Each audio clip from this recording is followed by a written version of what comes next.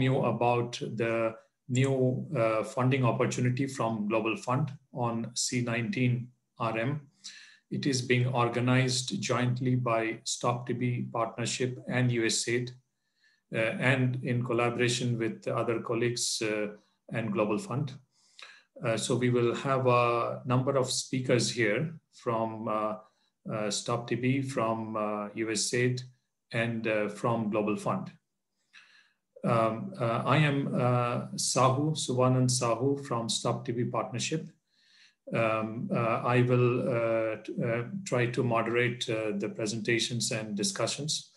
There is a chat function that all of you have.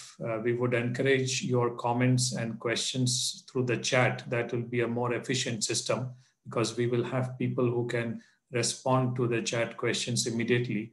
And some of them we can also take at the end for discussion. So to start, we have Ruchika Dityu from Stop TB Partnerships, is the executive director. So Ricarda, if you can play Ruchika's video.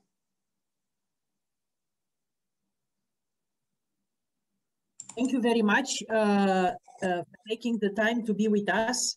A large number today, 82 or 83 colleagues. And we are very pleased to have such a large representation from the national TB programs. As we said, you will hear this message reinforced a few times or several times along the day.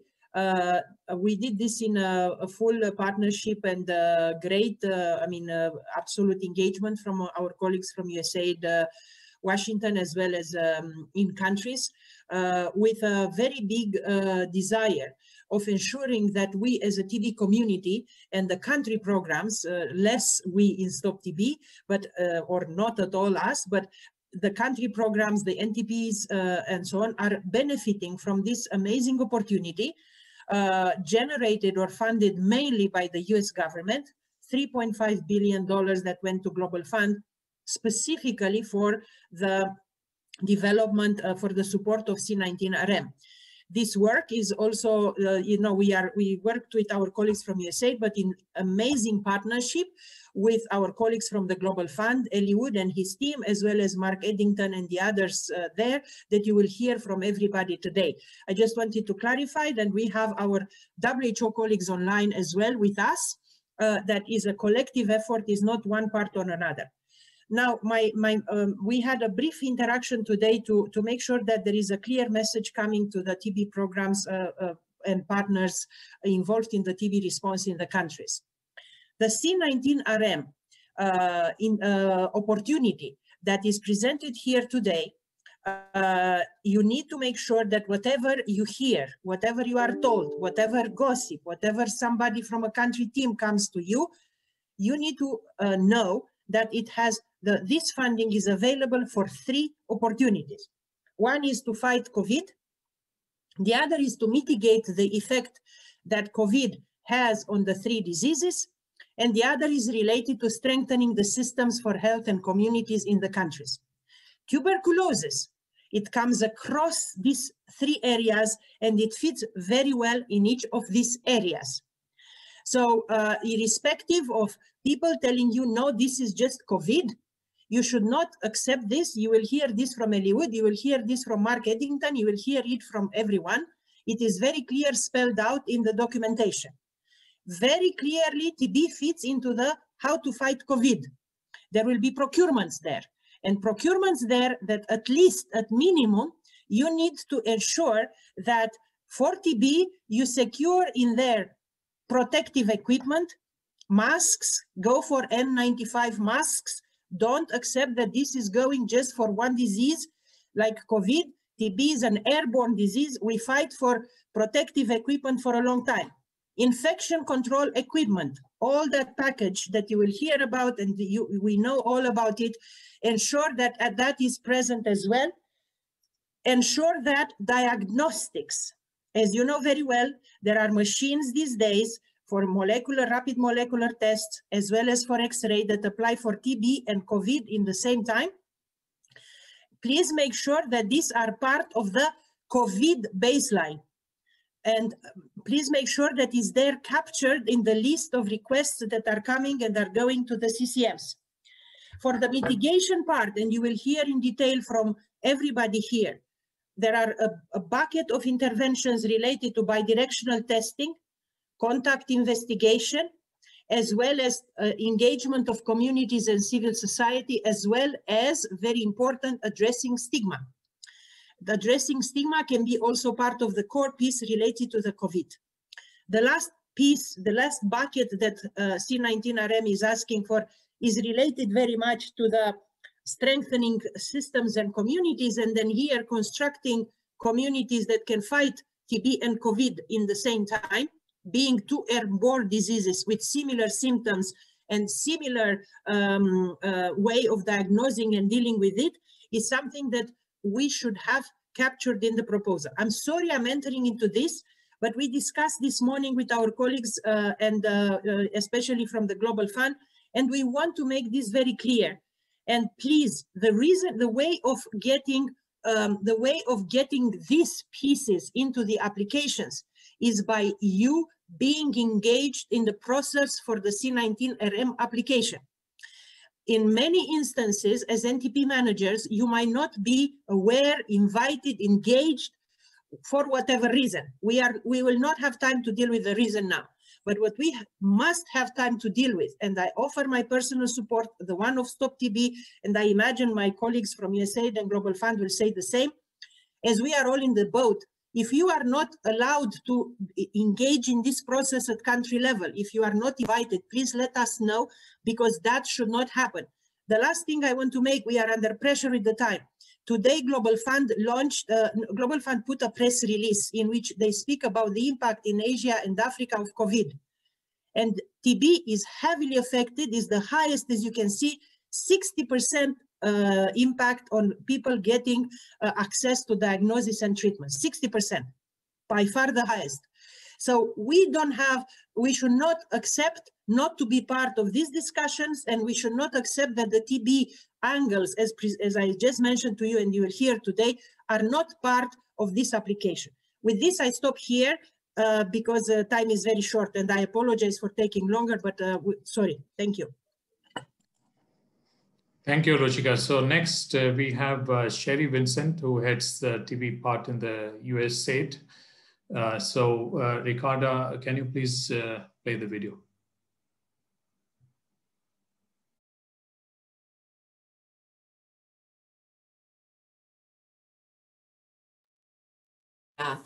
So good morning, good afternoon, good evening.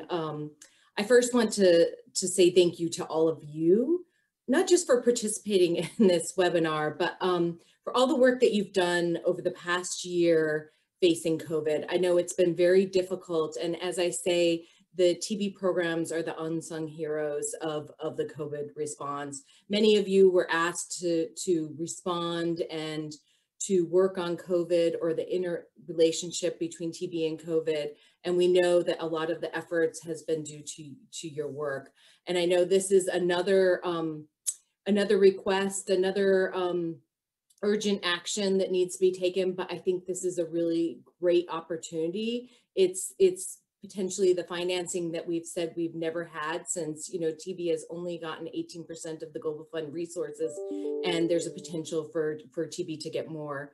The US government's contribution, the $3.5 billion, that is the majority of this, is part of a larger American response plan that was passed by Congress that is almost $12 billion. It includes a vaccine component, which this is not part of it. So that's going through Gavi, but also USAID will have significant resources, as well as some other agencies will have some, but the bulk of the resources will come through USAID.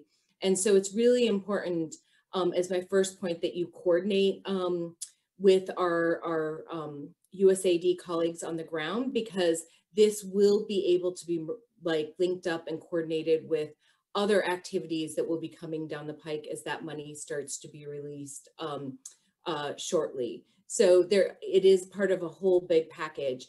On the Global Fund, as Luchika has mentioned, TB was affected more than the other diseases. That's the facts. We have the data, that's the evidence. The overlap between the two diseases as well, facts, evidence, you know, they're respiratory pathogens, airborne diseases, the interventions are similar. And if we are to prevent the next pandemic, we have to build on that platform. So if we're going to use these resources efficiently, we have to build on that platform. So I think when you're talking to your Minister of Health, I think when you're discussing with your colleagues in the CCM in country, that these are points that are really important to bring forward, because it's not putting TB or TB patients first, because it's the whole community. We are treating the community. It's making the best use of these resources, building on the knowledge and expertise that your programs have. So I think whatever we can do to help that, there will be need to be a focus. It's not, you can't do everything. So I think also figuring out what are your top priorities, what are you going to focus on, and really prioritizing those to make sure that there's adequate funding for that. And I think that's part of this webinar to help with the focusing of what really are these things that we can get, as we say, the best bang for the buck. And that's really what we want to focus so that we can actually end TB. This is a great opportunity. These resources are tremendous, and whatever we can do to take advantage of this to help TB patients. And then the last thing is communities. Communities are extremely important, as you all know. I think it's important to work together. We're stronger together. We all have our comparative advantages, you know, as the government. I understand the role of the government to lead, but we cannot leave our communities behind. We can't leave civil society behind. We're stronger with them, and the better we partnership with them in proposals, the better that we'll have success. So thank you very much. I appreciate your time, and I look forward to the presentations and discussion. Thank you. Thank you, Sherry. Now we have Mark Eddington, who heads the Grant Management Division of Global Fund. Ricardo, if you can play the video, please.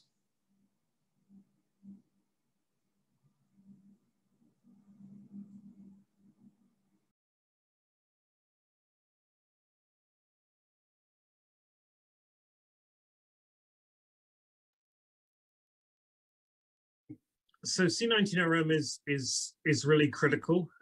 As you're aware, the US kindly gave us $3.5 billion for the fight against COVID.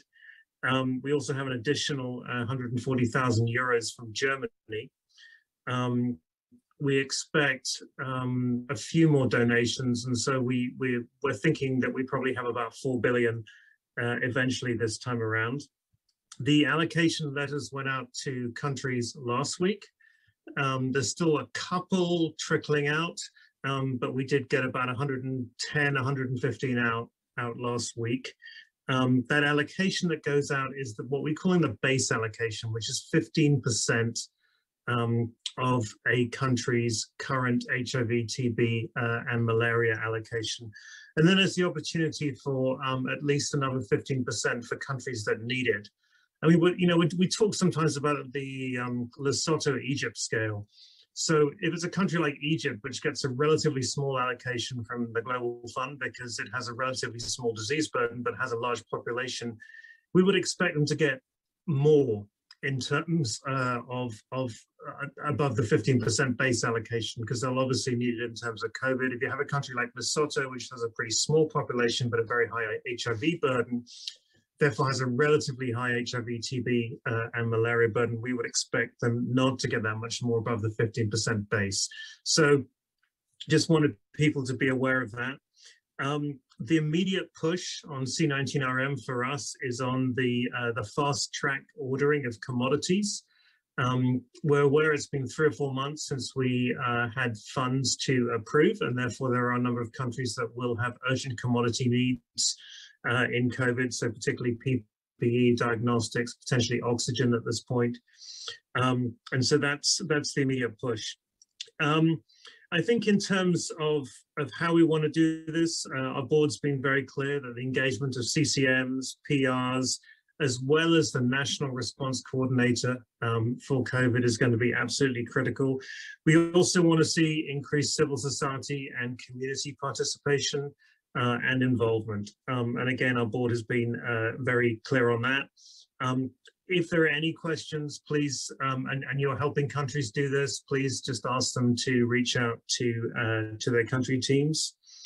I think stepping back, what I think will be great from the TB community is, I think the TB community, in the same way to some extent as the HIV and the malaria community, has sometimes seen this as a either or scenario. Either the money goes to COVID or it goes to TB. Either it goes to COVID or it goes to HIV. And I'd encourage us to take a different view of that. Right now, COVID is the greatest threat to the Global Fund's mission. And we sort of have to deal with COVID at the same time as we're dealing with TB, HIV, and malaria. So I would say, try not to fight COVID and resources going to COVID. I would focus on where programs for COVID and TB can mutually reinforce each other. And I think there's some huge gains to be had there, particularly for TB. And, as I said, we just had a couple of slides on bidirectional testing, which is a great example, I think, as to where both COVID and TB can help reinforce each other, particularly with a focus on increasing access for testing. We know that in most countries, for example, in Africa, that there simply isn't enough testing to really even understand the scale of the COVID epidemic. And I know that's also the same in some countries for TB. So I think that the focus of the 3.5 billion, as it is currently, a little bit more, we do expect a significant amount of that to go on procurement. So PPE, diagnostic tests, oxygen, therapeutics, such as there are effective therapeutics for COVID, and sadly there aren't that many right now. I think PPE could cover sort of N95, FFP2 masks for TB as well. It could also cover diagnostics, diagnostic machines, GeneXpert, etc. For TB and COVID, as well as X-ray machines, infection control equipment. A lot of those are sort of dual use. I think anything that is dual use makes a very strong case. I do think it's important, looking at the issue of increasing access to testing, that we make sure that we don't just buy equipment for capital cities and big cities, but we actually think about how we're going to increase access out in remote areas as well, which might mean smaller capacity equipment. I think also there's a great need to prioritize as these C19RM requests are being put together, not putting everything in, but really just sort of prioritizing. And that includes community health workers and civil society. I think, our board's made it pretty clear they expect to see more community interventions, more civil society interventions. And I think we really need to think about where those can add value, whether it's active case finding, whether it's community-led monitoring, whether it's whatever it happens to be, because I think we will be looking quite hard to fund strong approaches in those areas. And of course, also contact investigation, active case finding, treatment support and follow-up. All of those are places where community groups and civil society can be very, very effective. I think as sort of we at the Global Fund look at this year, at least in grant management and the country teams, it's very much about three things. It's about catch up from last year, because we know that, particularly in TB, a lot of the targets were not there. Scale up, because the new grants are already on average about 20% more than they were in the last cycle. And then of course, C19RM. And so when you look at all of that, I think that the focus from the TB community shouldn't just be about looking at C19RM as a potential source of money, but looking at how together we're going to do this 20% scale up in the current grants, which is already a stretch. How we're going to together do the catch up on targets, as well as how we're going to do these mutually reinforcing things out of C19RM, where we can really help address both TB and COVID. But I wouldn't want to see all the attention of the TB community diverted to kind of how can we get more money out of C19RM at the expense of the catch up and the scale up in the current grants. That's obviously a personal opinion. I mean, you guys can, at the end of the day, you will do what you want. I think in terms of, if I had an ask for all of you, it would be to focus on speed here. We see COVID and C19RM as an emergency program primarily, which means that, you know, we know that not all the data is going to be there. We know that there isn't time to take 3 to 6 months to put in an application or a funding request. This has to be done quickly. So like I say, the focus is on those immediate commodity needs. And then the first windows for funding request submissions start in mid-May, which is not a lot of time. But we really do think if this is treated as an emergency, that is enough time to get some good requests in. We'd like to see robust requests, as robust as they can be. Strong collaboration at the country level. Obviously, that includes civil society communities, as well as the COVID National Response Coordinator. And you know, the thing about COVID is it's a little different in every country. In some countries, it's firmly within the Ministry of Health. In others, it's being pulled into the presidency. You know, it's in different places. And so figuring out how we keep everybody informed is going to be really critical, as well as with, you know, bilaterals, for example, such as the US government, which is also putting some significant amounts of its own money into COVID, as well as giving money with us. So we need to make sure that coordination is there, because we don't want to see duplication. And we also don't want to see unnecessary gaps that could be filled, as well as the advocacy and communication, which we all know is critical. I think we're all wary of COVID, we're all wary of masks, we're all wary of social distancing, but you know, we've got to get there, and it can be easy at times for those of us who are living in countries or who might be living in countries where, you know, the vaccine rollout is going well and cases are going down. But, you know, I can tell you, even in Switzerland, that's not the case. And it certainly isn't the case in most of the countries where the Global Fund is investing. It's a different view if you're looking at it from Africa than if you're looking at it from another country where all of those vaccine rollouts are going well. So I'm gonna stop there, just to say, you know, I think honestly believe we have no choice but to continue in the fight against COVID. We will never achieve the mission of the Global Fund and the 3 diseases, and we certainly will not be able to get back on track in order to meet the 2030 targets. And I know all of you are extremely focused on that in terms of TB. Thank you, Mark. Some important messages there from the Global Fund. We now have Eliud Vandwalo, who heads the TB Advisors team in Global Fund. Eliud, please go ahead.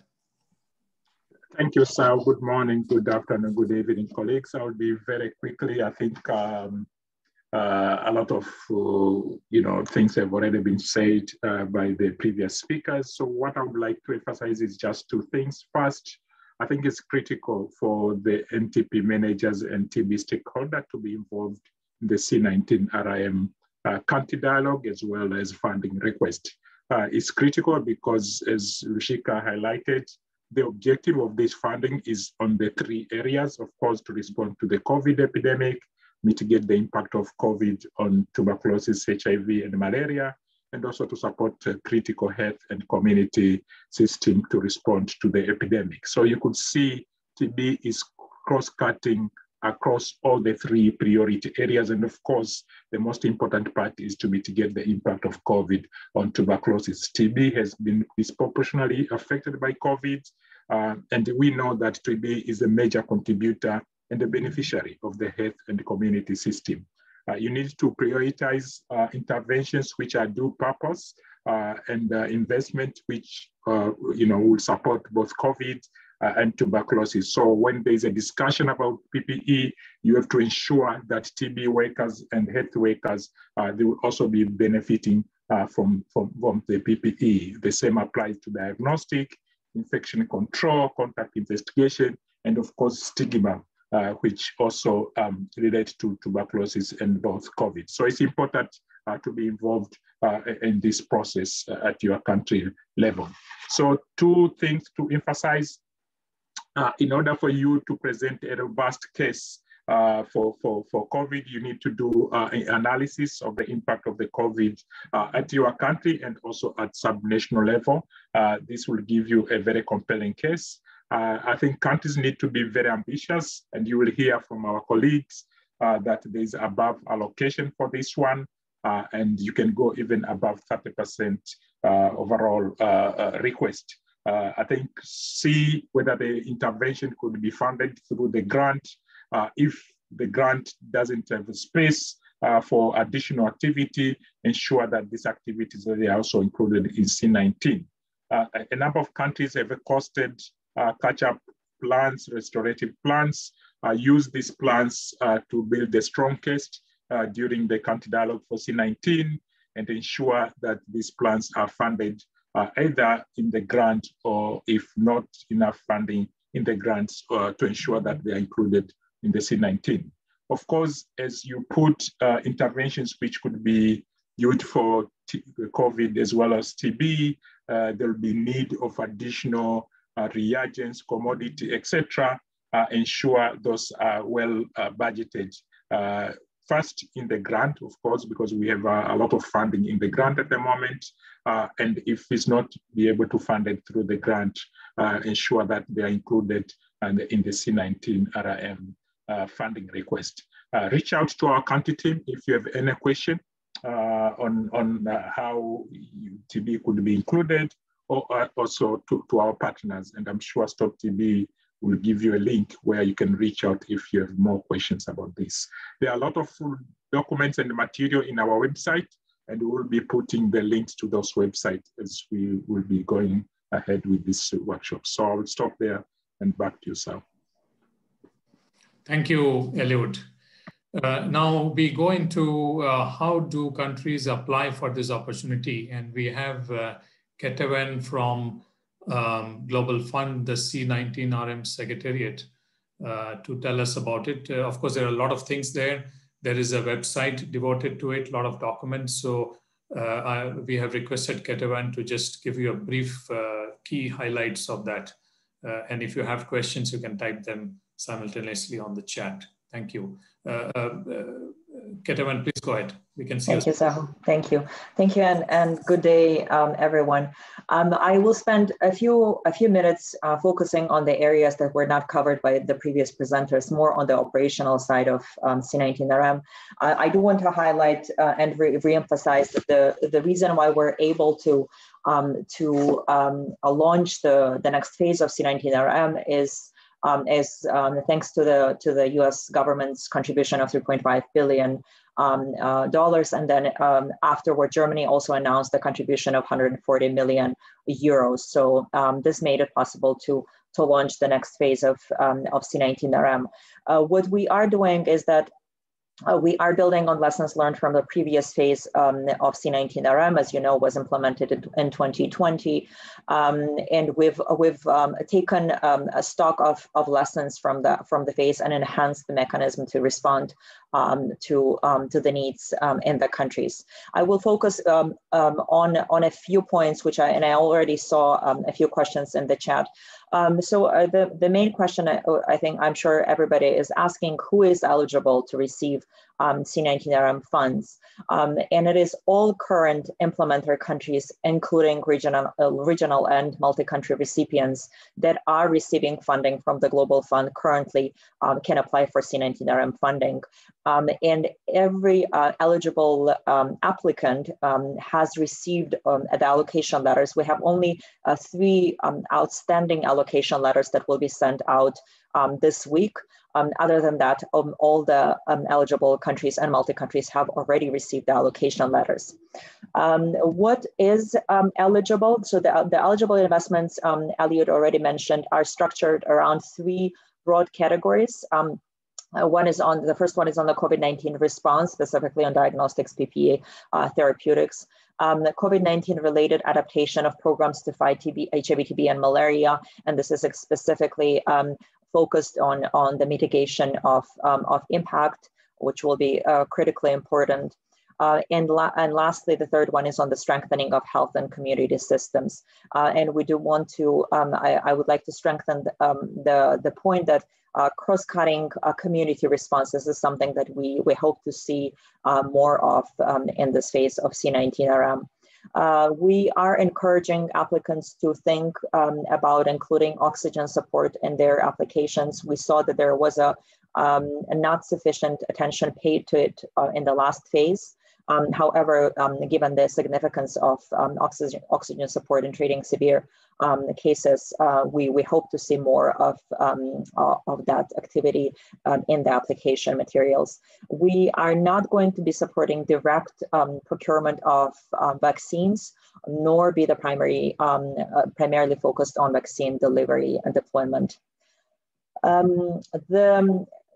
So I mentioned to you the allocation letter. So the allocation letter gives an important number, which we call the base allocation, which is equivalent to 15% of the country's HIV, TB, malaria allocation amount of 2020-2022. So the countries, every applicant that receives the allocation letter will know exactly what that base allocation is. And more or less, every applicant should expect to receive this base allocation, obviously subject to the submission of the robust request and the review and approval of the funding. But this is more or less what the country should expect to receive. In addition to that, in the allocation letter, there is a second important number, which is what we call the above base allocation. So every applicant is encouraged to submit ambitious above a base allocation requests. As an indicative amount, we said at least 15% on top of the base allocation. And applicants can come even with more than 15% of above base allocation. It's important to understand that at the time of making the award decisions, the Global Fund will be looking at the above base allocation requests and making adjustments. And some countries, as Mark mentioned, this Egypt-Lesotho scale, some countries, if they are more on the Egypt side of the scale, may receive, in addition to their base allocation, a portion of their above base allocation as immediate award. While some countries may receive only 15%, and the remaining, whatever is a quality demand, will be registered as the unfunded demand.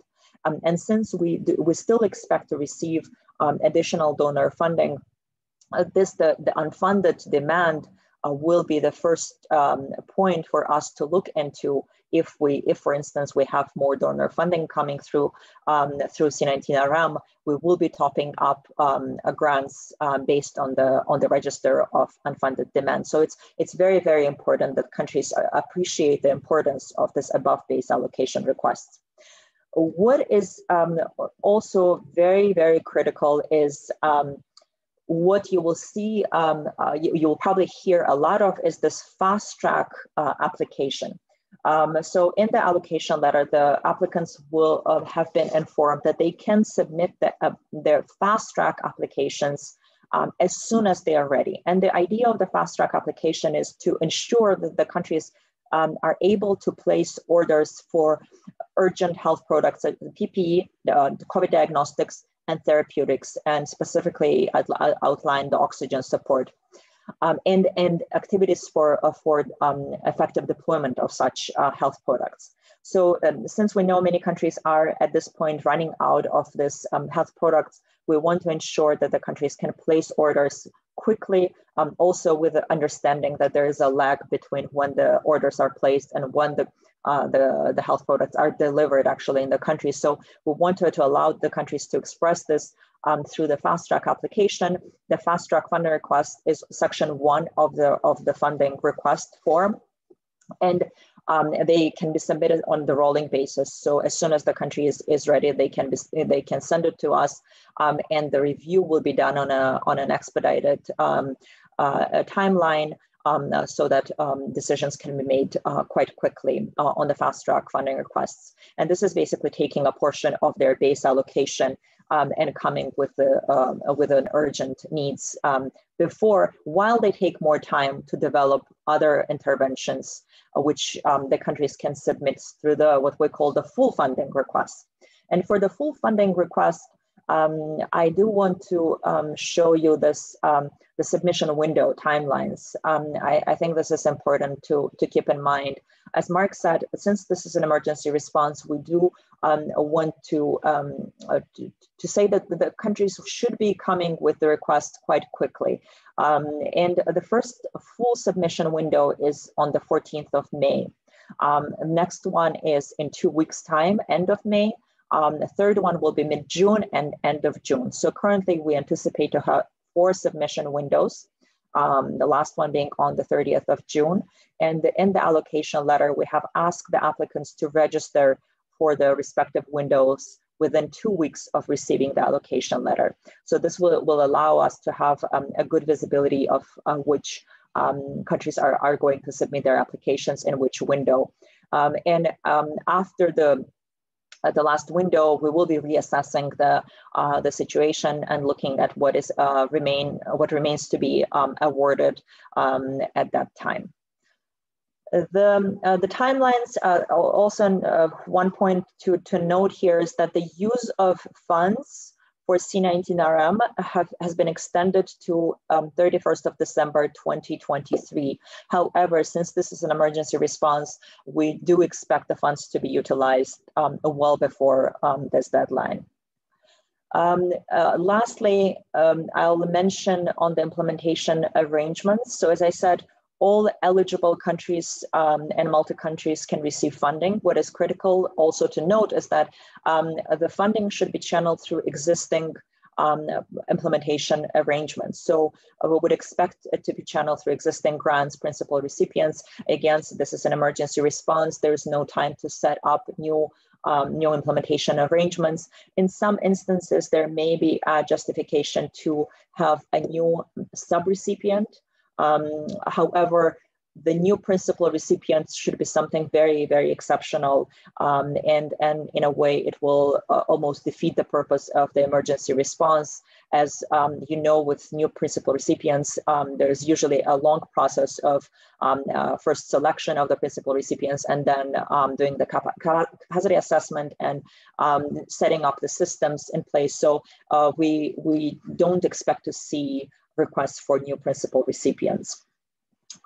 And lastly, I will flag one point on the community engagement. The requests have to be submitted by the CCMs. They have to have the full CCM endorsement. We also expect a meaningful and inclusive decision-making and consultation with stakeholders to the extent that it is possible in the emergency context of the countries. We also want to reinforce the importance of community and civil society engagement in this conversations, and we are hoping to see more of the community-led interventions to be coming through the funding requests, which unfortunately was not the case in the previous phase of implementation. I'll stress again the point that Mark made about the involvement of the COVID-19 national response coordinating bodies. It's absolutely critical because the support that we provide through C19RM should be complementary and should be within the parameters established by the national response. Any COVID-19 control and containment interventions have to be endorsed by the COVID-19 national response body entity, whatever form it is in a respective country. So all fast track applications have to be endorsed by the COVID-19 national response coordinating entity. I think I will stop here, Sahu, and then see if there are any questions that I can answer. Thank you, Keto. Thank you for putting a lot of things together in a short and concise manner. Daisy has put in the chat a link for all the documents there for the C19. We encourage participants to go to the website and have a look after the webinar. There are some questions on the chat. Maybe if Ketavan, if you can respond to that. And meanwhile, we will continue.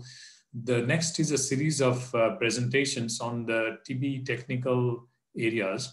Specifically, we have chosen to focus a bit more on some areas like bidirectional testing, contact investigation, as well as community intervention. There was a chat question there. So all those will be discussed. And at the end, we will also have a presentation on how to access the TA available for developing C19RM proposals from the TB perspective. So first of all, I will present to you what TB and COVID interventions could be considered. So I think you can see my screen here. Yes, so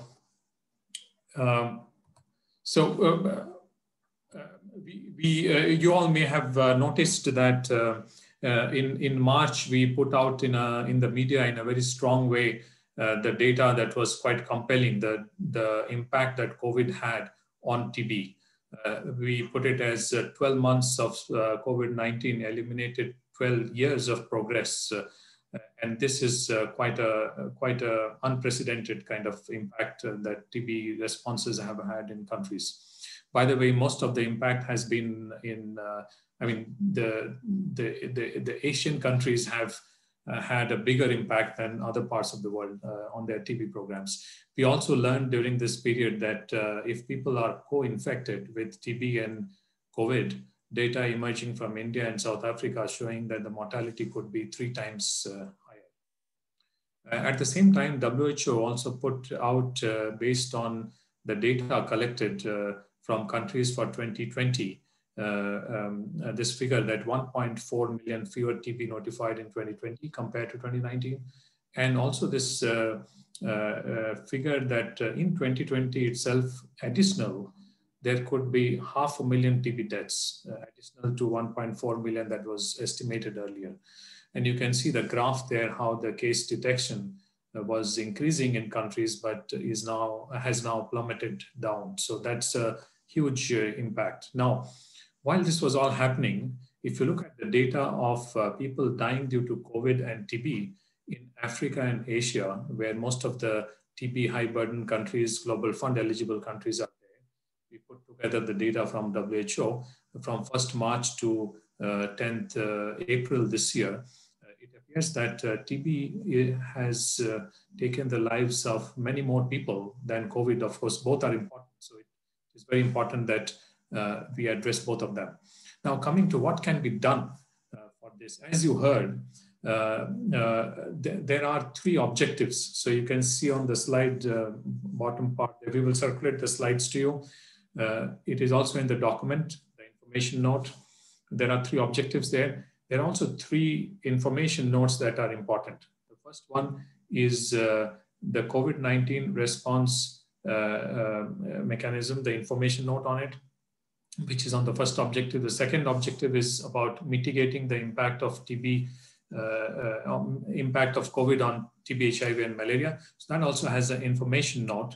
And then there is a third part, which is on the community systems and responses, which is till yesterday was not on the website, but I'm told it'll be soon on the website as well. So these are 3 which are kind of guiding documents that we encourage people to look at. The information note number 2, the mitigation of COVID impact on TB, was done through a process, done rapidly, but through a lot of experience compiled from countries and consultations. So that is something that that is available for you all to look at. And I will briefly touch upon a few important things from the information note. So first to note is that in the first objective, the first information note on C19RM, it is organized into pillars. And these pillars are the WHO recommendations for plans for countries for addressing COVID-19. There are 10 pillars currently, and as Ketavan pointed out, vaccine is not a focus for global funds. So here you see 9 pillars enlisted there. The 9th one is very clear, and that is the one which is how to mitigate the impact of COVID on other diseases. Here in this context is TB, HIV, malaria. The other 8 pillars also is something that TB responses and proposals can connect in this proposal. I think Ruchika was clear on it, Mark was clear on it. Some of the examples here, pillar 3, if you see, includes contact tracing, right?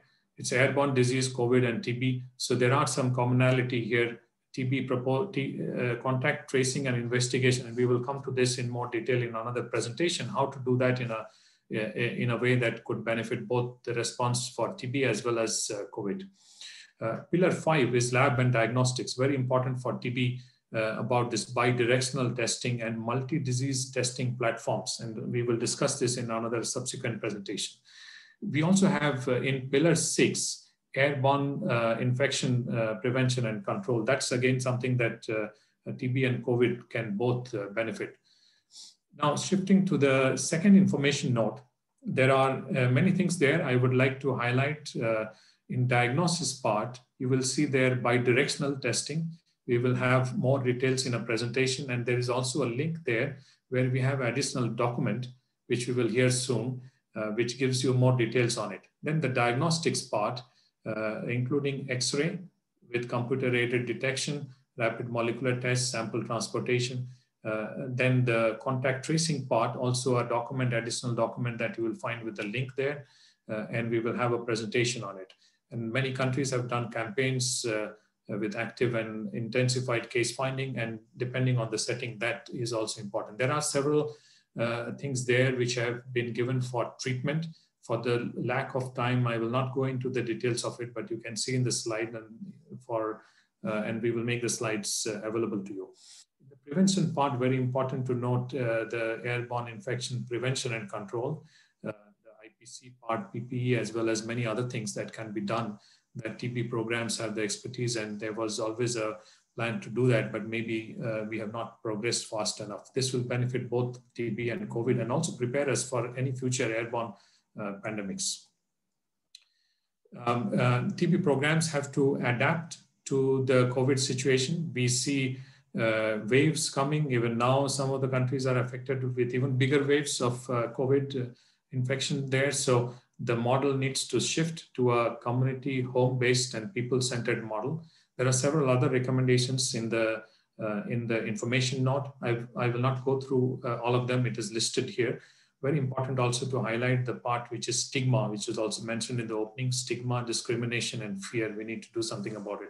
And also important to note the real-time data and how valuable it can be in this time of COVID pandemic to adjust and adapt the TB response to it. And just an example how India, participants are there from India as well, the publicly available real-time data showed in India the decline in notification immediately following the lockdown, and how it helped the country to start a response for recovery. Now, just to conclude, this is a great opportunity for TB programs to recover, but we need to be strategic. We cannot just put everything that we put in a normal TB proposal there. So TB has been disproportionately affected by COVID, but TB also has most in common. If you look at the COVID and TB, COVID and other disease responses. So how can we propose something which is strategic and prioritize the interventions? So that is going to be very important. It is very important to have a high ambition level. It is better to ask and be told the money cannot be given than to remain quiet and see the dramatic impact that TB is having from the COVID pandemic. So thank you all. I will stop sharing my screen so that we can go to the next presentation, and we'll do a series now, one after the other. The next one is on bidirectional testing, or also called as integrated or simultaneous testing of TB and COVID. We will have it in 3 parts, and we will have Amy Piatek from USAID with the first part. Then Wayne from Stop TB will come in with the second part, which will focus more on the diagnostics and multiplexing. And the third part will be from Srinivas from Stop TB on how this can be done and the experience in India. So Ricarda, if you can play the video from Amy. So thanks again, everyone, for joining this this call this morning for me, this afternoon or evening. So as Sahu had suggested or had said, we're going to now present the diagnostics piece, which all of the presenters thus far have said is a very important and prioritized component of this this funding. The diagnostics piece and the combined testing for COVID-19 and TB is one of the prioritized interventions that we think will play a critical role in restoring and accelerating the TB services. So I don't want to repeat what Sahu had said. I just wanted to highlight a couple of things. So we're talking here about what we're calling simultaneous and integrated, also being known as bidirectional approach to testing for both COVID-19 and TB. So a simultaneous integrated or the bidirectional approach to testing for COVID-19 and TB should be implemented in countries with a high burden of TB. While we know that there are clearly other pathogens that have similar respiratory symptoms, the approach is focused on COVID-19 and TB for several reasons, and I'm just going to highlight a few here. The first is that COVID-19 and TB are respiratory diseases that manifest themselves with similar symptoms of cough, fever, and difficulty breathing. The key piece here for diagnostics is that currently multiplex or platforms that can test for different diseases, they do exist, and we are currently using them, for the tuberculosis program and other diseases, and they can test for both Mycobacterium tuberculosis and COVID-19. Right now we have a significant network of these instruments, such as the Gene Expert, that are already available in all of our high burden TB countries. And then, lastly, both diseases require early detection and treatment to improve patient outcomes and to, most importantly, reduce transmission among contacts and within communities. So as Sahu has already laid out and others before him, the C19RM technical information note, and I really highly stress to please look at this. There's a lot of really good information, a lot of good references, and there's a lot of information there on the diagnostics piece. And what also I wanted to highlight specifically when we're talking about diagnostics and the simultaneous integrated testing approach is the USAID and the Stop TB partnership did develop guidance for the simultaneous integrated testing for COVID-19 and TB disease for high burden countries that is referenced in the C19RM information note. So again, we're just highlighting here some of the broader pieces of this. But again, please take the time to download this and look at it carefully. It's really important to notice that this guidance, like I said, is general, and it must be adapted for use in line with the policies and guidelines of the specific national TB programs in our countries and the COVID-19 response. So I'm going to just very briefly in a couple of slides describe the diagnostic testing approaches that are within this guide. And like Sahu said, my colleagues Wayne and Srinivas will follow. Wayne will describe the diagnostic tests available and other options and considerations, and then Srinivas will describe India's experience with the bidirectional testing. So here, there are a few diagnostic testing approaches countries can employ to test for both COVID-19 and TB. And the first that I'm going to describe in general is what we're calling, like I said, the simultaneous integrated or bidirectional testing. So this schematic is in the guidance. So we're going to go through it very quickly here, but you'll be able to look at it in more detail. The simultaneous integrated testing for COVID-19 and TB. So how this starts is we really want this to start with when a person presents to a healthcare facility or provider with respiratory symptoms, including cough and difficulty breathing, for example. At that point, the diagnostic test for both COVID-19 and TB should be done at the same time.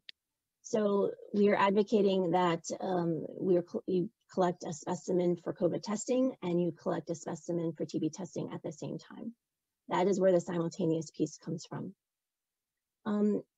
We would also want to emphasize that this should really be done at the peripheral level. The testing should be done in facilities and with platforms that are as close to the person and the communities as possible.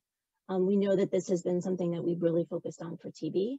And we know that this is something also that has been seen as incredibly important for COVID, because of the fact that there are these lockdowns and people are unable, and specimens are unable to really move around the country.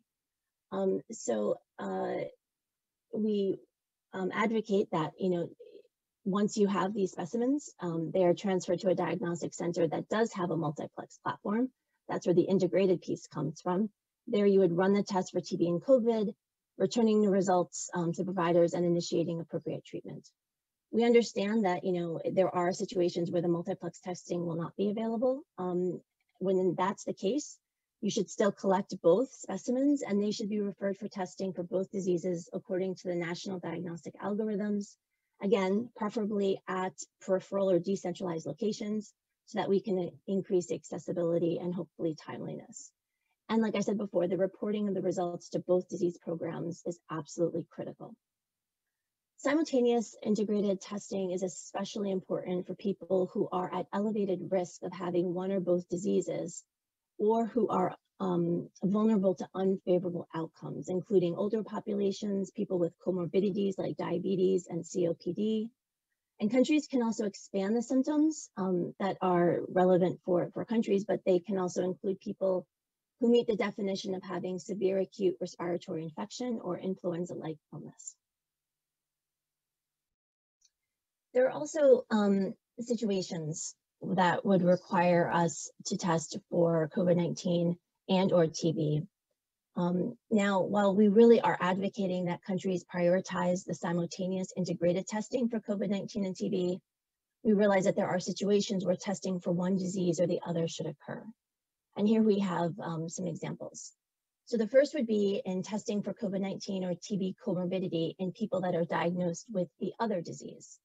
So, since most countries are not currently carrying out simultaneous testing for both diseases, usually resulting in testing and diagnosis of either COVID-19 or TB. So as we've said before, given the poor prognosis of people with TB and COVID-19 co-infections, we really should be striving to test people diagnosed with COVID-19 for TB and to test people that have already been diagnosed with TB for COVID-19. And just to highlight that treatment of TB should always continue and uninterrupted, even if the person is also diagnosed for COVID-19. There's also the situation for when we would want to test for COVID-19 or TB in people that have tested negative for the other disease.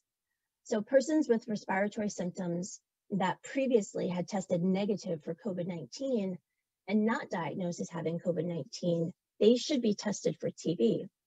And people who have respiratory symptoms that previously tested negative for TB and not diagnosed as having TB should be tested then for COVID-19. This is my last slide, and this is just showing example algorithms that have been adapted from India for some of the situational testing. So situationally testing diagnosed TB patients for COVID and diagnosed COVID-19 patients for TB. There are other examples from some of our other countries that we can also make available for reference, but they pretty much follow these general algorithms, that we have presented here and the ones from India. And like I said before, later Srinivas will give more detail about India's experience. I know that we've gone through this very quickly today, but like I said, this, and others have said, this is a real opportunity for our TB programs to not only expand the testing for TB, the rapid testing, but to be able to use these platforms to kind of cast a wider net for people that have, broader respiratory symptoms, and hopefully we'll be able to identify not just additional cases of TB, but also many more cases of COVID-19 in communities. So I will stop there and now turn it over to my colleague Wayne, who will provide more information on the specific diagnostic platforms. Thank you. Wayne, please go ahead. Great, thank you, Sahu. Let me just share my screen. Okay, so as Amy said, I'll be discussing TB diagnostics in the context of COVID. As Amy and Sahu and Mark have raised, there's a lot of opportunity with this new funding to strengthen diagnostic networks, which is really important given the decline seen in many countries last year in their notifications. So this presentation is quite technical. I'll be discussing the TB diagnostics and the multiplexing platforms. I'm going to go quickly through these slides. You will have access to them later so that you can refer to the specific information. So when talking about the instruments that can be multiplexed for both TB and SARS-CoV-2 NAT testing, it's important to understand firstly the Global Fund's quality assurance policy requirements. So the TB diagnostics must be approved by WHO or by the Global Fund's expert review panel for diagnostics.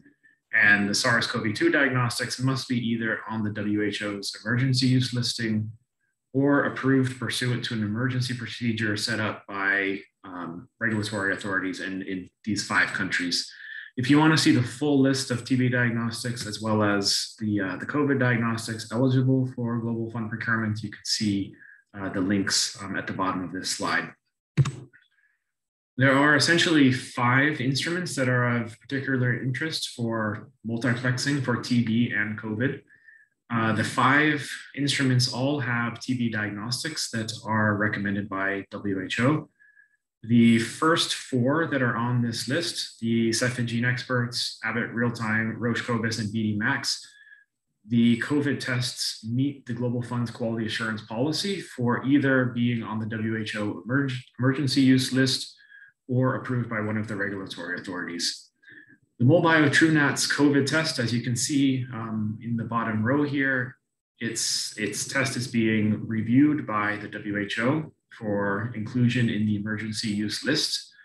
So for countries that are interested in procuring instruments for use at near point of care testing, in particular the Cepheid Gene Experts or the MolBio TrueNATs, it would make sense when developing the proposals to be generic in the language around the NAT tests and platforms, so that if the MolBio TrueNAT COVID test becomes approved by the WHO on the emergency use list in the coming weeks, then there would be the option of the country to buy MolBio TrueNAT instead of Cepheid Gene Expert. So there is a lot of interest now around the TrueNAT test. This is the battery-powered instrumentation. It requires minimal infrastructure requirements. You can even put it in a suitcase and transport it. If you're not on the StopTB's mailing list, we sent a newsflash last week that StopTB's GDF has concluded its negotiations with MolBio, and there's now this global access pricing for procurement through GDF. So firstly, the instruments, these workstations, there's 3 options for procurement, either the Uno, Duo, or Quattros. The Duo 2-chip port instruments have a very similar daily throughput to the 4-module Gene Expert instruments. So you could do between 15 and 18 tests a day. The price there for that Duo, it was originally negotiated at $14,000, but GDF has been able to negotiate volume discounts. So after 100 instruments are procured, the price will drop to $10,900. And USAID has already committed to buying 100 of these Duo instruments. So that means anyone now wanting to buy these Duo instruments, you pay only $10,900. The price for the tests for either the MTB or the more sensitive MTB Plus tests is $9 per test. And for every 100 TB tests that are ordered, you will receive 20 tests for rifampicin resistance at no extra cost. And it's a reflex test. So for anyone who's found to have TB from the MTB or MTB Plus tests, you should run the rifampicin chip. GDF has also been able to negotiate comprehensive warranty packages. So they include not only repair and replacement of parts, but also on-site visits in country of the service provider or mobile. We hope this will be a significant improvement over what Cepheid is able to offer with their warranty packages. And if you want to learn more about TrueNATs, here is a link to an implementation guide that we at StopTB developed with colleagues at USAID and the GLI. There's, of course, a lot of interest also around GeneXpert, particularly with the new XDR cartridge, which requires 10 color modules. Now, the Expert's XDR cartridge, of course, should not be budgeted using COVID funds. As you see here, it detects resistance, isoniazid, fluoroquinolone, second-line injectables, and ethionamide. But it's important for budgeting when countries are interested in buying new instruments, because if you're interested in doing the XDR testing, you will need to have modules in your GeneXpert that have 10 color optics. The existing traditional GeneXperts have the 6 color optics. And there are 3 options to be able to buy these new modules. Either you buy brand new machines, you see the prices here, they're a couple $1,000s more expensive than the 6 color instruments, or you can connect them, or it's called a daisy chain, a new instrument to your existing GeneXpert at a site. You can see the price is a bit lower here. This is because you're not receiving a computer with it. And then the third option is to buy new 10 color modules for your existing machines. So you pay $3,860 per module, and you swap out your older modules. Cepheid will not buy those 6 color modules back. You would be able to put them into your national stockpile. And you cannot have hybrid machines. So you cannot have a 4 color instrument with a couple of the 10 color modules and a couple of the 6 color modules. You have to have all of them converted to 10 colors. And also, it's important when budgeting, there are requirements for the computer hardwares. So the older GeneXperts came with computers that run WinXP. You need to buy a new computer that uses Win10. And if you're using a somewhat older computer that runs Win7, then Cepheid is recommending that you buy the new Windows 10 computers, because Microsoft is discontinuing the Windows 7 support this year. And you can see the prices here for the desktops and laptops available from Cepheid through GDF.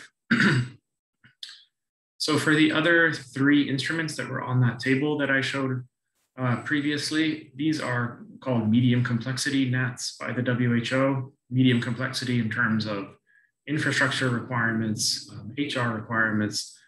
WHO will be issuing recommendations in a couple months, expected this summer, that will be recommending these devices for detection of TB and simultaneously for resistance to rifampicin and isoniazid. These are high throughput instruments. You can see in the table, the first row there, it shows the number of tests that go into batches. And many countries are already using the Abbott real-time, the M2000 systems, or the Roche Cobas systems for testing for HIV viral load and for early infant HIV detection. And of course, many of those machines now are being used for testing for COVID. But now, since the TB test is becoming recommended as well, you could consider buying these platforms for TB testing, multiplexing with the other tests. But as Mark had said in his earlier presentation, for countries that are interested in increasing access to remote communities, peripheral settings, these medium complexity NATs are not intended for that use. They must be centralized. Just a couple more slides quickly, some considerations for countries when thinking about combining testing for COVID and TB. Firstly, when multiplexing with existing testing platforms, the advantages here is that this leverages the unused local testing capacity. There's minimal implementation startup costs, including around specimen transport, infrastructure requirements. The disadvantages here is that you really need to have site level data on the available testing capacity. If you don't, and you take national level averages on utilization rates, you're going to end up making mistakes, because many instruments could actually be running at full capacity while other ones are being not used anywhere near full capacity. There's also a need to prioritize specimens due to the chance of having testing capacity on site exceeded. So you need clear protocols there. Another option is to relocate testing instruments, but what should really be a key factor is ensuring that patient access to timely TB testing remains. The advantages here, when you're moving instruments, you might be able to increase your usage rates because you're testing more specimens, but the disadvantage potentially is that you're disrupting access to patient testing, as well as these specimen referral linkages that you had originally designed. So the third option is around buying new instruments and where possible, expanding work hours of staff. This is really the preferred solution from a TB's perspective to ensure that there's continued access to rapid testing and minimize impact on existing services. The disadvantage is that this, of course, requires more money, both for the instrumentation as well as for HR. And this is where this funding opportunity from the Global Fund comes in. Lastly, you should never forget engaging the private sector. They can really play a significant role. So those sites that are able to meet national quality assurance standards should be included when you're mapping the existing instruments in your country and sites in your countries that can be used to test for TB and COVID. And where possible, countries should consider providing free reagents to those cooperating private sector sites. So this was my last slide. I'm now going to hand over to my colleague, Srinivas, who's going to give some real world experience from India. Thank you. Thank you very much. Srinivas, please go ahead.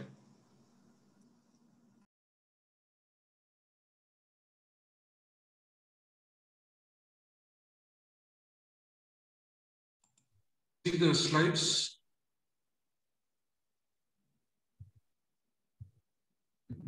Srinivas, we are not seeing your slides yet. If you can, yes. So you see the slides? No, it is still a dark screen. Yes, now we can see, but if you can put it in presentation mode and then go ahead. Yes, go ahead. Thank you. So this is, we have discussed about this bidirectional screening and testing, how it is, and I'm trying to show some of those real life experience from India, where they actually did this in a fairly large scale. And a big acknowledgement to India and all partners for not only doing this, but also monitoring them and also sharing that for a wider, benefit for the world.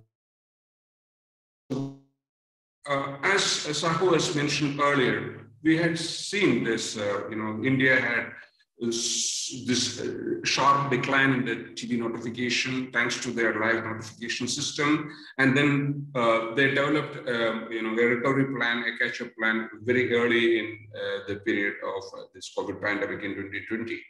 And one of those interventions was this, the idea of bidirectional screening and testing. And the concept was originally very similar, like the TB HIV. You test all the TB people with TB diagnosed or on treatment for COVID. And also for COVID patients, you screen them for TB symptoms and then test for them for TB. And we saw some, this is early results of a cohort of the patients in India who had completed, who had the data on both the COVID status, COVID positive and COVID negative.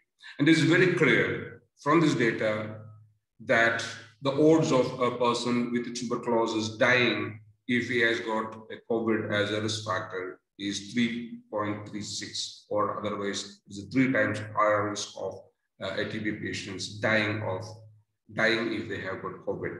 This is a very important as from the care of a patient with TB. You need to know the COVID status, and we generally both TB and COVID are treated at home with, and if we know that there is status of COVID, they would require much better attention maybe hospitalization, and more close follow-up and care to ensure that the lives unnecessarily are not lost. This bidirectional screening, yes, it means what they do is bidirectional verbal TB screening among all COVID-19 patients, with the patients with symptoms of COVID, and COVID-19 testing for all diagnosed TB patients. So the question is that, is it feasible? In 2020, cumulatively, they were able to know the COVID status of around 24% of the patients, and there is a 1.9% of comorbidity. However, in the January, February 2021, till now we have the data, this has increased to around 44%. And as far as the latest information is available, that it has gone to more than 60% in the last month. Now, that means that this is feasible, and of course, it needs to be monitored and can be done. So when it comes to this monitoring, we have some data, which again, we are always, when we are talking about innovations, people again talks about what's evidence. And many times evidence and innovation don't go hand in hand. But if we do something massively, do it well, implemented it properly and monitored it properly, there can be very useful information coming and which can be replicated in other parts of the world. So here is an example from Kerala. This data is again of 2020. What they were trying to do as a part of the catch-up is a number of interventions for catching up the lost TB patients during this COVID pandemic.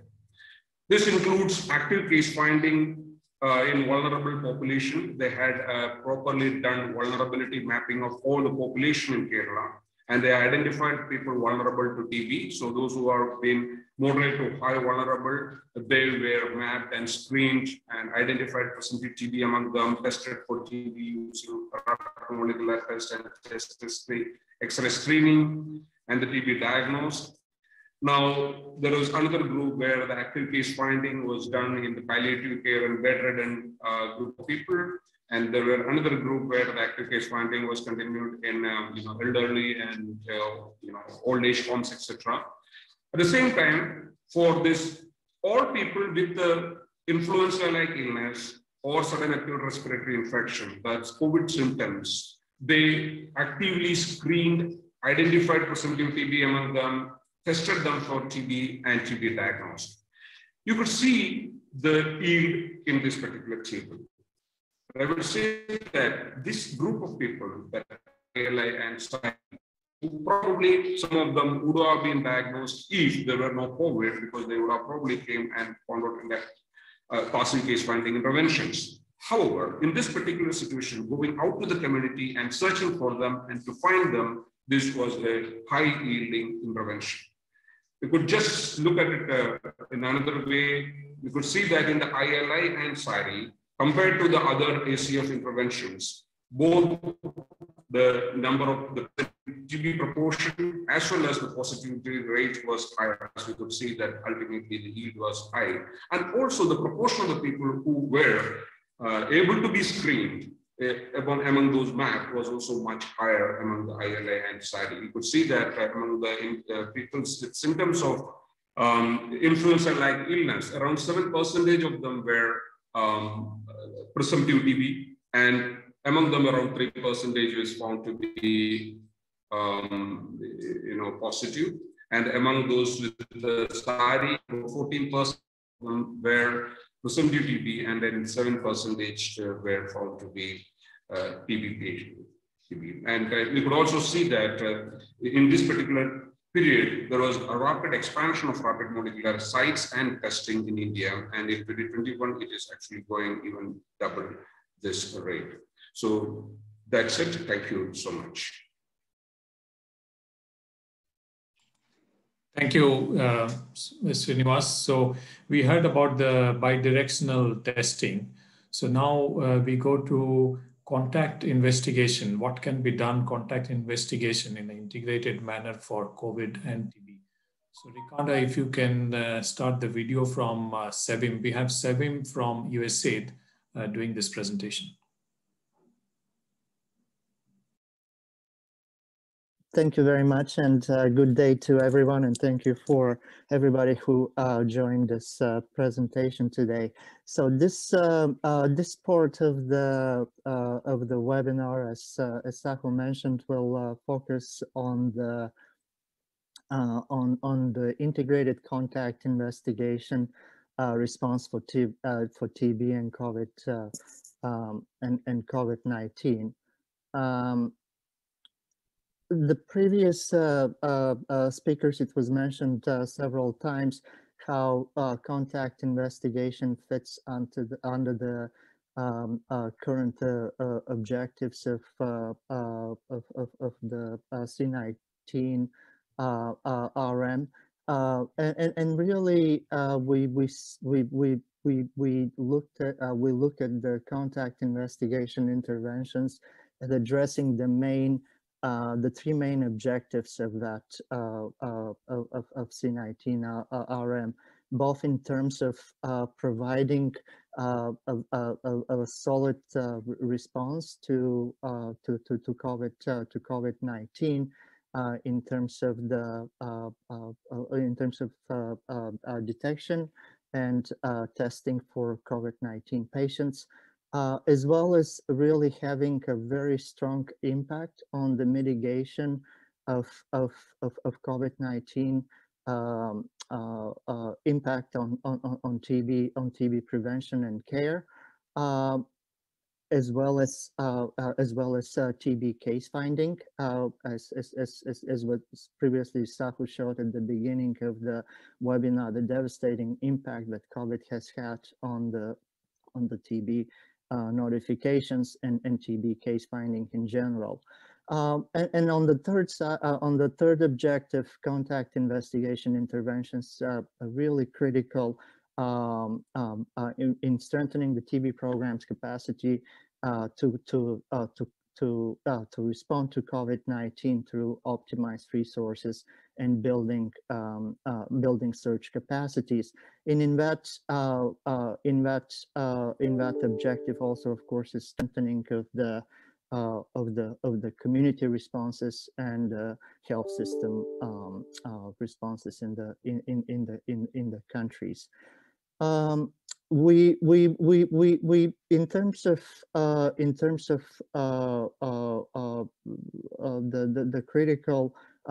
the critical part that contact investigation can play in this response. We do have already quite a lot of lessons learned from ongoing contact investigations, and the platform, the contact investigation platforms that are built on the TB clearly can add value to the COVID-19 response, to be able to mitigate both the impact of COVID-19 on TB, advance the response to COVID-19, as I mentioned, but also very critically thinking about the future strengthening of these platforms through the integration of TB and COVID-19 contact investigation efforts, also build and strengthen this platform for future airborne pandemics and pathogens that we know are also coming, and we need to also be prepared for those future emergencies. Similarly, the implementation approach to integrated TB and COVID-19 contact investigation is included in the Global Fund information note, as well as it is linked through the Stop TB partnership website. But the approach the implementation approach consists of three main prongs, so to speak. One is we're looking at the entry level being through the community and the household. As we know, in terms of our already established approach to TB contact investigations, look the activities that and interventions addressed at the household level. The second prong is looking. We also know that contact investigations, some elements of it, also conducted at a health facility level, and there's also opportunities for integration of COVID-19 and TB screening and testing and health and at health facilities. The third element that is really critical, and my colleague Amy already mentioned that, is very important to have the integrated sample referral and diagnostics, that we use the opportunities as the screening is happening for TB as well as for COVID-19, but we'll also utilize these opportunities to collect and specimens on site as possible. It is very, very important having both the community-based interventions and the health facility-based interventions to have a very systematic approach and strong linkage established and built between these community and facility-based contact investigation interventions. We know that without such a systematic approach, the integration of TB and COVID-19 activities will not be as effective and as efficient as we would like them to be. So in the implementation approach to integrated TB and COVID-19 contact investigation, we have included two specific illustrative algorithms. As I said, starting with TB and COVID-19 screening and testing at the household level, using the opportunity that those interventions should include screening households for COVID-19 symptoms, as well as following up on the algorithm and also screening and further evaluation for tuberculosis disease, given, as it was already mentioned, the similarities between the two diseases in terms of having similar signs and symptoms. And again, to reiterate, if possible, this provides an opportunity. I know in some countries the collection of specimens, diagnostic specimens, is happening on site, but this is not the case in all of our countries. But in terms of having an effective response and an effective integration of these interventions, it is critical to consider the field-based collection and integrated sample referral of blood, sputum, and other specimens that need to be obtained and sent for further testing. The second illustrative algorithm that we have included in the document is the facility level contact investigation and COVID-19 screening. So it is important to have the systematic screening for active TB and COVID, and it should be implemented among all persons who are seeking health care upon entry to the health facility. Really to having that integrated, use the opportunities through the health facility entry points to do the screening for both TB and COVID-19, and then promptly triaging of individuals with signs and symptoms, and those should be based on the WHO defined symptoms criteria and respiratory or flu-like COVID-19 symptoms with specific temperature checks. In addition to these algorithms and that we have included. Another resource document is the costing templates to help countries estimate specific costs associated with the integrated approach to TB and COVID-19 contact investigations. So what you see on the screen is just an example that we have used from India in this instance. And it's a streamlined template with inclusion of some major costs that are related to diagnostics, to testing, drugs, as well as very critically, we have included estimates for human resources, the need for human resources costs, both at health facility levels, but very critically also for community-based interventions. In addition to that, the COVID testing costs, as well as chest X-ray estimates for chest X-ray costs, which are very important to have in the diagnostic algorithms for screening and testing, as well. And just to say that in terms of the template, the structure of the template, it is some of these estimates are based on assumptions. For example, what proportion of identified contacts can be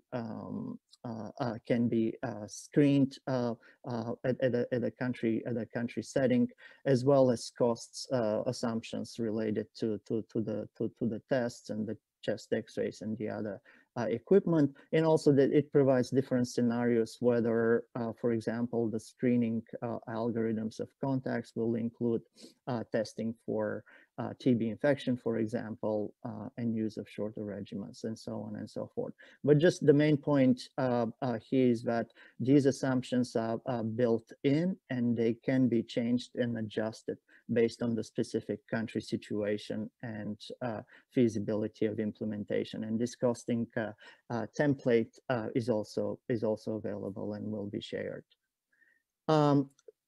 Finally, just to wrap up, what are the available resources, since this is really focused on what can we do to speed up and develop good applications for the C19RM process. In addition to the COVID-19 contact tracing and TB contact investigation, this integrated implementation approach document that I mentioned and went briefly over the two specific algorithms that are proposed in this document. We also have developed a programmatic implementation of TB contact investigation document. It is a much larger document focused more like implementation manual for TB specific contact investigation, but I think that document would be also very helpful as we are scaling up these interventions, and that document is also available through our USAID site, as you can see on the link is also on the screen. And thirdly, as I mentioned, the costing template to assist with estimating of the integrated TB and COVID-19 contact investigation activities is available as a separate document as well. Thank you very much. Thank you, Sevim. That was on integrated contact investigation or contact tracing. Now we have Viorel Sultan from Stop TB Partnership, and maybe supplemented by James Malar, if he's there, in one presentation, and this is on community interventions. Viorel, please go ahead. Yes, we can see your slide. Go ahead. Thank you, Sahu. Good morning, good afternoon, good evening, everyone. We heard from Lucica, Sherry, Mark, and others earlier that engaging community and civil society and implementing community activities is a must. to be part of this application. So James and I will go quickly through some resources that we believe will help you to build a successful application to the Global Fund. Ricardo, next slide, please.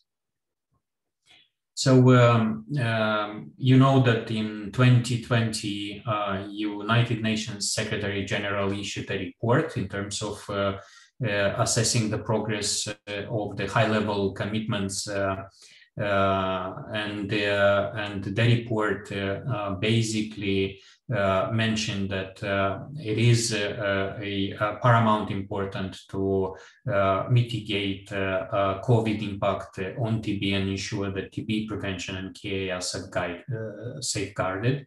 And together with many of you, we also worked on a complementary community monitoring report, which is called a Deadly Divide: TB Communities versus TB Commitments versus TB Realities, which basically is saying that COVID-19 should be used as an opportunity and not as an excuse that the commitments are not met.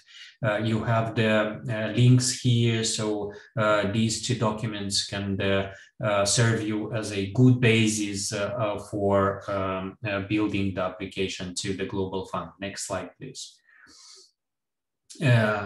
Ketevan and Sahu earlier mentioned about the specific package of documents that have been published by the Global Fund for this specific call for proposals.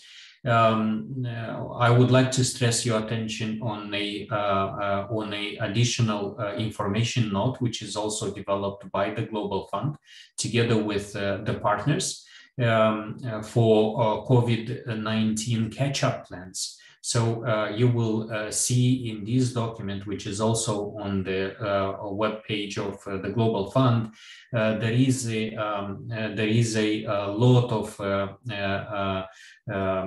places where the community and civil society role is mentioned.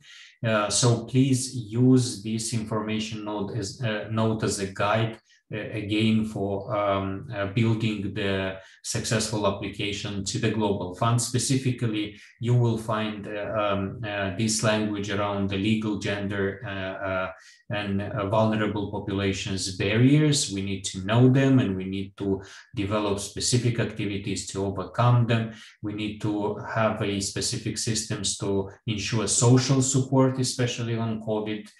We need to sustain commitments and resources that they are not moved out from the TB response, ensuring inclusive and accessible healthcare. We heard a lot about diagnostics earlier from my colleagues, as well as the importance of TB affected community and civil society participation in monitoring. Next slide, please. In the application package, you will see a few documents there, and I would like to stress your attention on the application form itself. There are several specific sections in that application that needs a specific attention, especially in related to the engagement of TB affected community and civil society. Starting from the beginning, 211 is the context where we need to include the role of the civil society in COVID-19 response, and we should we should make sure that the TB community is part of that. The section 212, which is stakeholder engagement, again, TB affected community and civil society are part of that, and we need to clearly describe the role and the engagement. The section 232 is about detailing service disruption and it's important. We mentioned the TB key and vulnerable populations there, and 2, 3, 4, you will see a specific section on human rights, stigma, and gender-related issues and barriers. And again, we need to ensure that TB is part of this as well.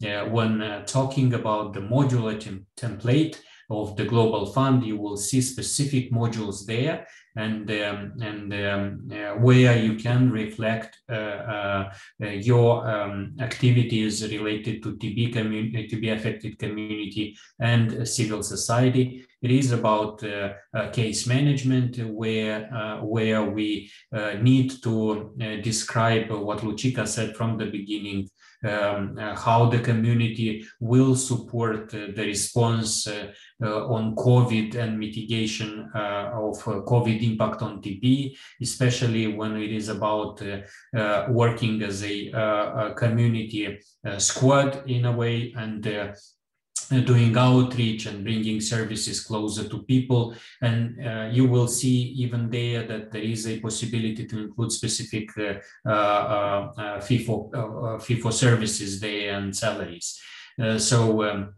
Mitigation, the specific model on mitigation of TB, gender-based violence. Again, we need to ensure that women affected by TB and women from key and vulnerable populations linked to TB are there and well reflected. You will see human rights, stigma, and gender module. You will see community-led monitoring, where TB affected community and civil society are key to implement community-led research and advocacy, social mobilization, capacity building. So all these documents allows you to build a successful application and include as a keystone TB community and civil society role in all of this. And just to mention that we have a specific a possibility to apply for above allocation requests. Do not leave all these community work only in above allocation, because this is not right.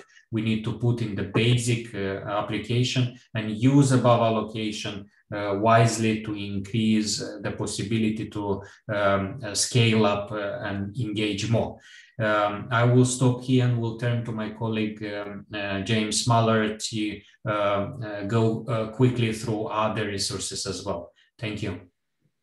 Thanks so much, VRL, and appreciate that. I think it's obviously key. What we've got so far from the presentation is that, firstly, that we need to find the connections and leverage these COVID investments and interventions to strengthen TB responses. And secondly, you've seen from the last slide VRL just touched on that the application form and the modular template is set up in a way for you to do that. There is a lot of opportunity, as VRL detailed, on the types of things that you can put in place. I'll add to some of the things that VRL said, and you can see on the screen a report that's called The Impact of COVID-19 on the TB Epidemic, a Community Perspective. And I note that this was one of the first efforts that really tried to understand at the grassroots and community level, what was the impact and what were the types of things that we needed to understand, and what was the relationship between TB and COVID. And what we could see from this report is it was everything from diagnostics to human resources to funding. And so, as VRL had detailed on the previous screen, these are all things which fit very strongly in this upcoming funding request opportunity. Next slide. I note as well, and this also fits quite well with the points that VRL was making, that we've seen an increased mortality in people with both TB and COVID-19. And so there is this opportunity to ensure that the types of support services that you're putting into the funding request are complementary and leveraging or applicable to both responses. And a third area, which I think is particularly important in this context of CRG, is very much around this idea of enabling environments. And what are the enabling environments that we need for both COVID and TB health responses to be effective?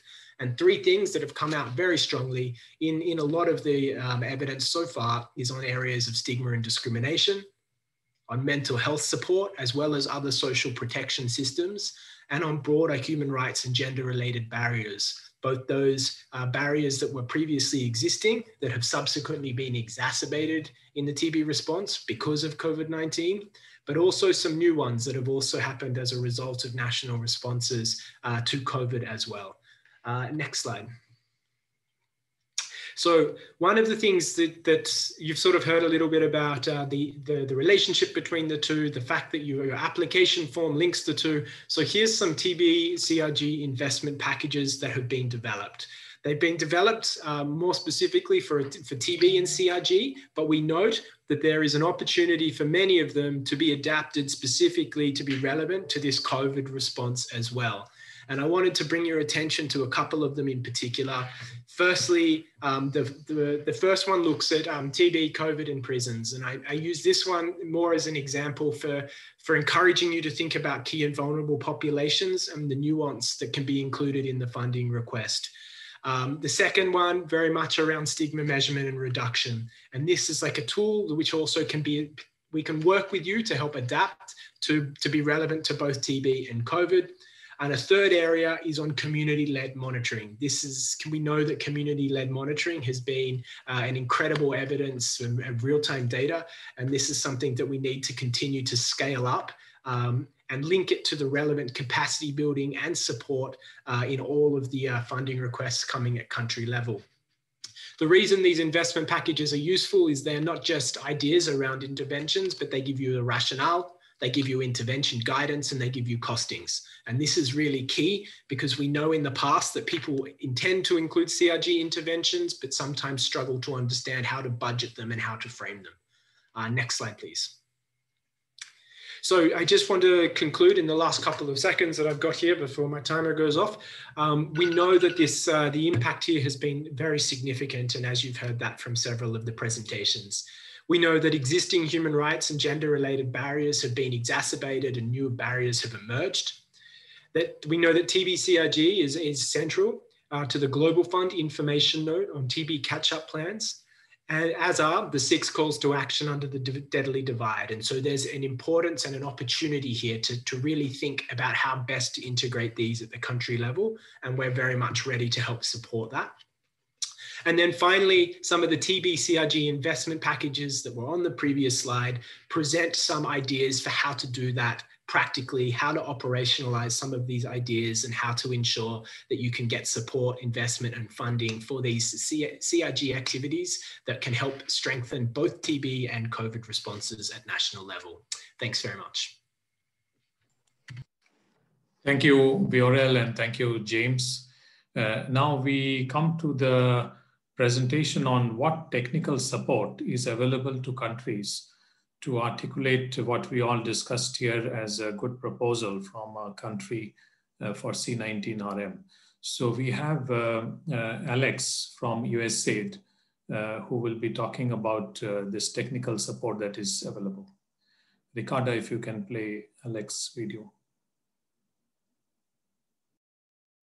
So welcome everyone to this webinar. As Sahu mentioned, my name is Alex Golubkov. I'm a senior TB advisor at USAID Washington TB division, and I'm one of the persons that is who's managing the short-term technical assistance (STTA) at TB division. So today I have just a few slides to present how USAID can support you guys, NTP, Ministry of Health, and CCM members with application to the Global Fund for the C19RM applications. So first, let me just mention that and show on the screen a list of countries. It's a pretty large list of countries where USAID working and we provide technical assistance. There are 2 different lists. The first one, what you see, it's USAID countries where USAID has TB bilateral programs. It means that USAID missions receive funds on annual basis and program those funds in countries, in those countries that is listed on the screen on the first group of countries. And we do have active TB projects, activities in the countries, as well as we do have USAID staff in USAID missions in those countries who are responsible for for TB. And then if you are based in those countries, you know your colleagues from USAID, you talking to them probably on a daily basis, so you're very well aware of that situation. Second group of countries where USAID is working, but we do not have TB programs in there. We do not have TB money in those countries. However, those countries, they do have USAID presence. Some of them, they have USAID health activities. Some of them may not. Some of them may have different activities. But still, we as a TB division, we are responsible for providing technical assistance for TB to those countries related to Global Fund. So it's actually the same applies to the C19RM. If you are in those countries, second group of countries, you are also can request and utilize assistance from USAID Washington for this support for the Global Fund. And then, as you see, total we have 55 countries that we are working with providing technical support. So for the Global Fund, the COVID response for the C19RM, short-term technical assistance, STTA, the goals and objectives. The goal, of course, is to mitigate COVID-19 impact on TB programs. Objectives is to support, assist CCMs, NTPs, you guys, Minister of Health, with the application to the Global Fund, support countries to develop related strategies, policies, guidelines related to COVID and TB, and of course, assist and help with implementation of those grants and programs to achieve goals and targets set in the application. This is the most important slide. It describes the steps, how to engage, how to get support, how to get technical assistance for this Global Fund COVID response funding. The first step is for CCM or NTP or Minister of Health. You have few options on how to start, how to engage, how to initiate this technical assistance request. If you have USAID mission in a country where you have your part, you have USAID colleagues in the mission. Is if you are based in the country where we do have USAID TB presence, a TB project, the first group of countries that I showed. It's the easiest way for you will be to contact your USAID colleagues at a mission and ask for technical support, for technical assistance. Or you can go directly to Stop TB Partnership, or the last option is to go directly to USAID Washington, and for that you need to send email to this email address. It's on the screen. If you do not have USAID Health Office, if you do not have in your country USAID TB project, in this case, of course, you can just go directly to Stop TB or to USAID Washington in this case, and I will read it out for you. The email address is usaidtbta@usaid.gov. So that's email address in red. That's automatic email address. What it means that once you send email, very short, just a 2 sentences email to this email address, you'll get automatic response from the system with a link to a Google form, and that you need to click on that link and then fill in the UTA request. It's a very short form, maybe 1 page long, takes you maybe 5 minutes to fill in the request. The form will ask you what country you are from, what type of support you need, what dates of the support, just very basic questions in the language of the consultant that you're looking for. And once we get that form submitted to us, we monitor those forms and emails on a daily basis.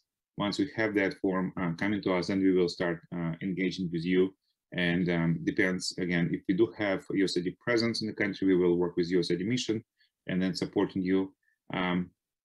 If not, we will work directly with you from our headquarters.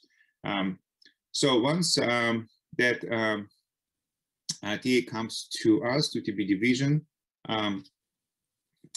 we are analyzing those TAs, as I mentioned, at our STT team. We have a pool of consultants specifically selected for the Global Fund application for this a round of C19RM applications. We just had a kind of briefing like this webinar for consultants just yesterday. So we are, based on the country request, based on the specifics of the request, we're looking at, we're selecting a few candidates from that database that we have together with StopTB. And then we communicate back a few options to you guys, to the country. And again, it depends whom we're talking with, if it's US admission or it's NTP or it's CCM, doesn't matter. But at the country level, I think it's already been mentioned by Sahu and by other colleagues that because it's a joint request by country together with all three diseases, CCM and COVID response team. So it has to be somehow kind of managed and organized. The same as selection for technical assistance has to be organized in that way. So once you country received few options from us, then I mean we will receive names and CVs of the consultants. You will have a chance to review them and then select the best that you prefer. You can interview those consultants if you like to. You can send them a mail and discuss details. Feel free to do that. And then once you select them, you will inform us, and then we will ask a hiring mechanism, hiring project that will actually hire those consultants and then deploy to you. I will talk about that a little bit later in the next slide. So once the consultant is deployed in person or virtually, then it's your consultant. We are no longer involved in that process. It's your consultant. Please work with a consultant on a daily basis. Communicate, work together, set deliverables for consultant, monitor his progress or her progress, engage consultant with all partners. If it's if we have USAID admission in the country, please engage USAID admission as well. Because as I think it was mentioned this morning, this at the beginning of the webinar, that USAID is will receive separate COVID funds, which will go to missions. So in order to kind of avoid duplication and make sure the response is coordinated, USAID funds and Global Fund funds for COVID, it's important for USAID mission to be involved in those discussions when consultant is helping country. And then once the technical assistance is finished and the consultant finishes with his report, then we will follow up with the country, with you guys on a quality assurance. We will send you a quality survey asking for your experience and asking for your recommendations and feedback so that we can improve technical assistance. So